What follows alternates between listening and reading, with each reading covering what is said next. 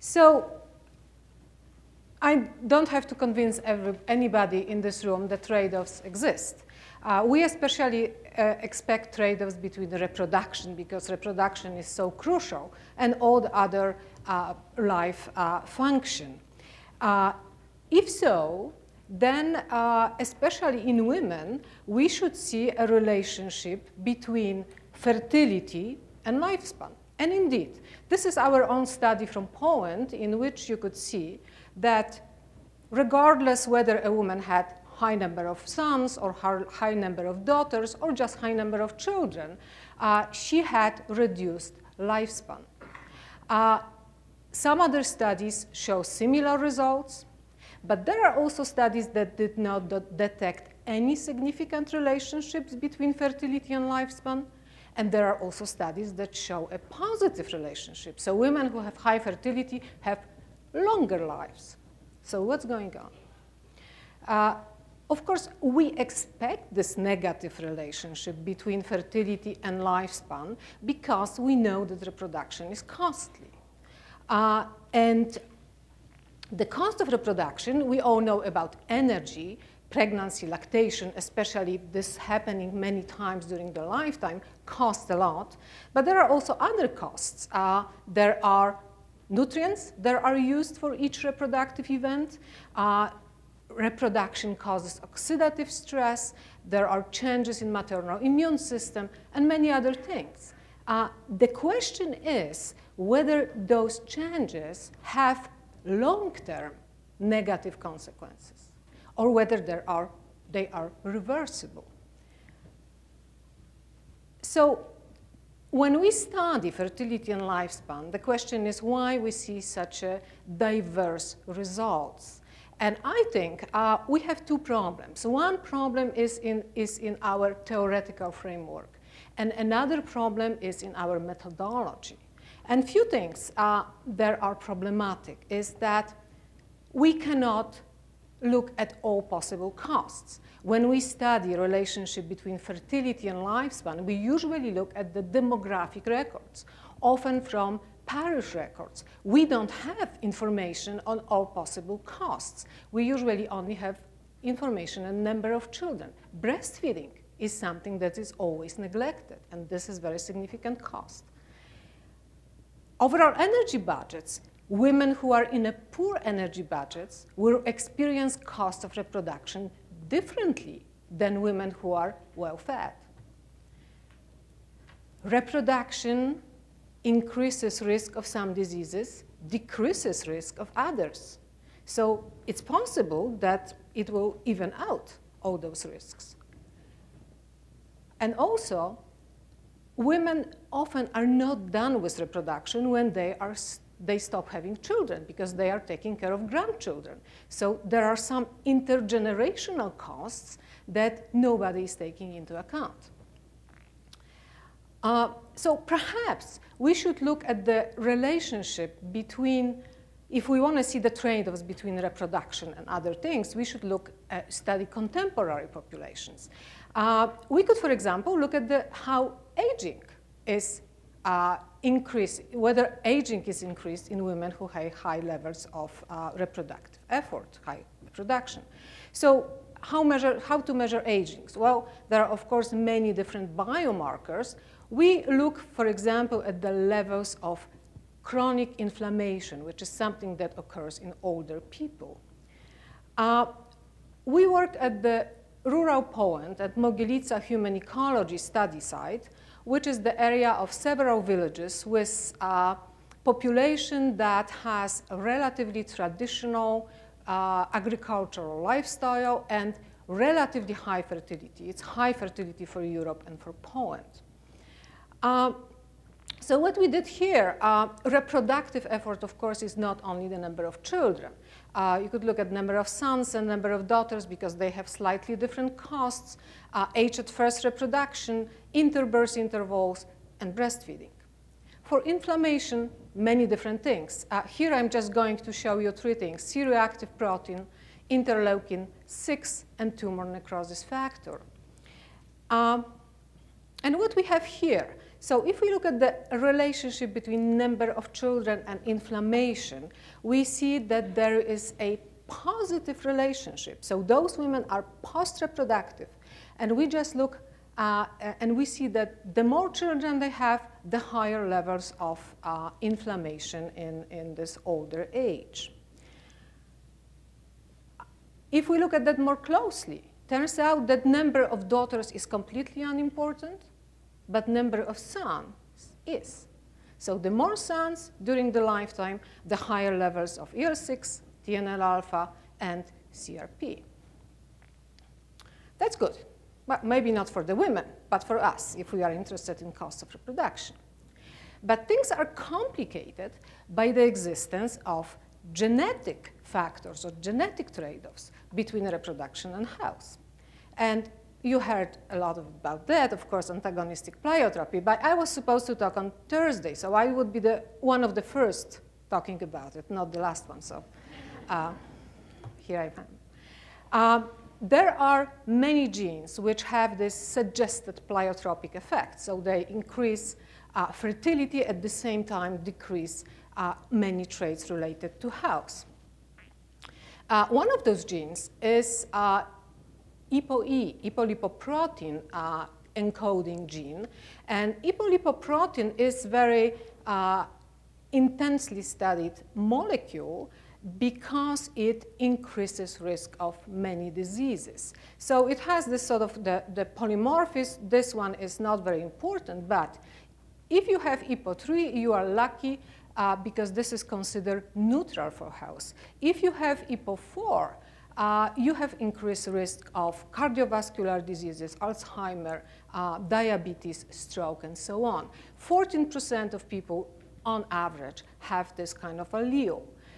The fact that those diseases are increased is not surprising because this is a molecule involved in cholesterol metabolism. And people who have EPO4, so the beta allele, have increased level of cholesterol.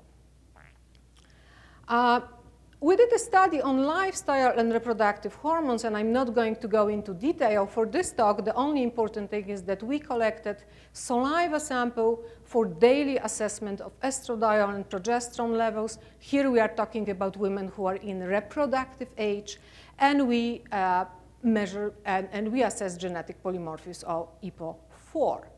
Why? Well, cholesterol is not always bad.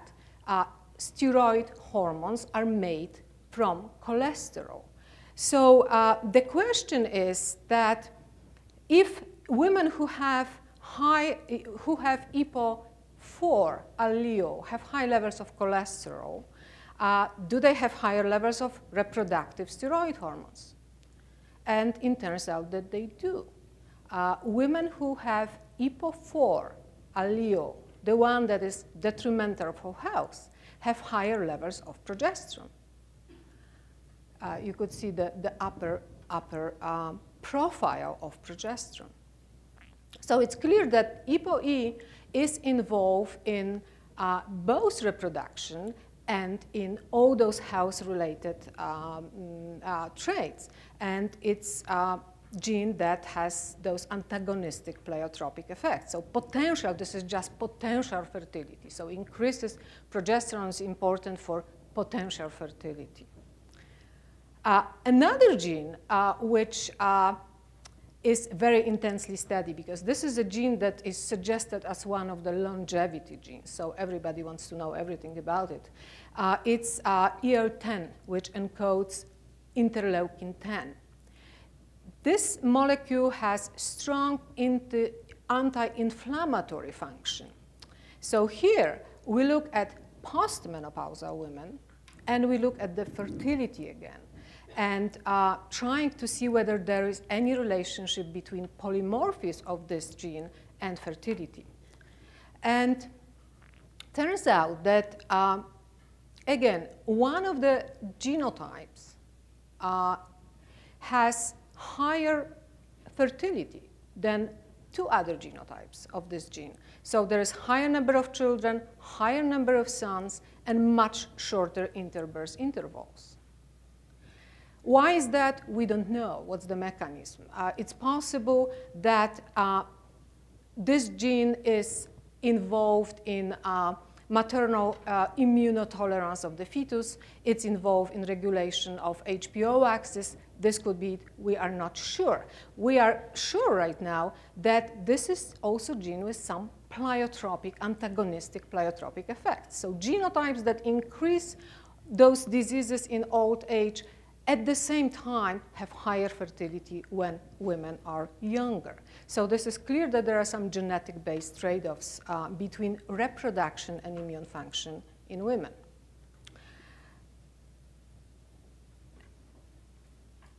When I became interested in looking at the cost of reproduction, I always studied reproduction. So I knew that this is something that is costly. So I became interested to see whether there is any effect on aging, any effect of lifespan in women. I thought this is going to be easy. This is not easy. Steve Stern pointed out in late 80s, in fact, how we should study this, looking at all possible levels. And there is clear that there is some phenotypic level. So we could look at the cost of reproduction, and we could look at the energy and changes, metabolic, physiological changes, and how it affects aging or how it affects lifespan. There's also this genetic level when we have a presence of pleiotropic genes. And there is also what's in between that was called intermediate structure. So when we trying to understand what's going on, we could have a situation in which we see the relationship between fertility and lifespan, but it could be purely based on the fact that there are some pleiotropic genes. And reproduction, the cost of reproduction may have nothing to do with it. So unless we look at this comprehensively, unless we look at genetic stuff and phenotypic stuff, and I think we will not understand whether reproduction for women, reproduction in a sense of having children and having cost, is really detrimental to health or not. So if you are interested in trade-offs, this is the book that was published a year and a half ago, in which I talk about trade-offs and many different things related to reproduction, mostly in women. And I would like to thank my collaborators, my friends who helped in this project, and some people who gave us money. Thank you very much.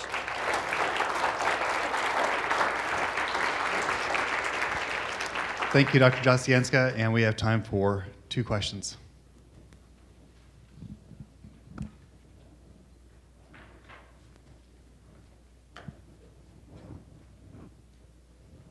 Thank you.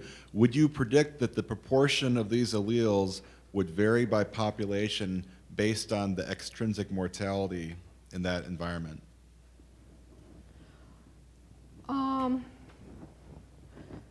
I'm not sure. You're talking about like ApoE and all those. I'm not sure. Would you predict that? Because the differences between populations are not very high in a presence of those alleles. They vary, but it's quite similar. So I'm not sure, and we are talking about old age diseases usually. So I'm not sure if extrinsic mortality is important here. But I don't know. I never thought about that.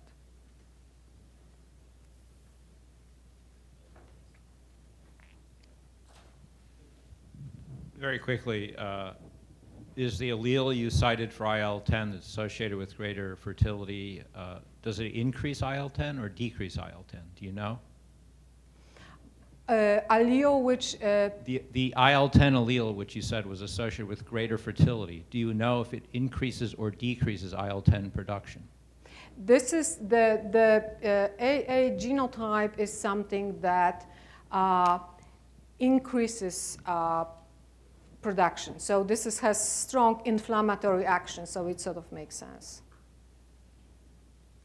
Okay, two comments. On the ApoE4 by population, I know of some studies of ApoE4 amongst Brazilian indigenous populations that differ widely, and that's mostly by genetic drift. So there's no way to know if, in fact, it's going to be due to external mortality in any particular case.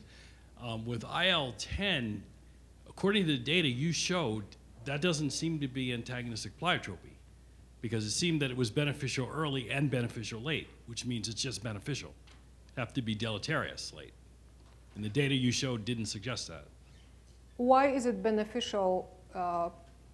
No, in fact, it's the opposite. It's sort of the allele which is beneficial for reproduction is the allele that is detrimental for health. So I thought you said that IL-10 was a longevity assurance gene. It was improving inflammation response. Yes, but depending on an allele, depending on a genotype. So some genotypes are increasing, have strong anti-inflammatory action. Some genotypes are much lower inflammatory action. So we are dealing with different genotypes. So some people are lucky because they have a strong anti-inflammatory responses, and some people lower. But you'd still have to show that IL-10 alleles were having a negative impact on survivorship at late life. If they're not, then it's just beneficial. I think we're going to end it there. And thank you for a great session, a great talk. Thank you.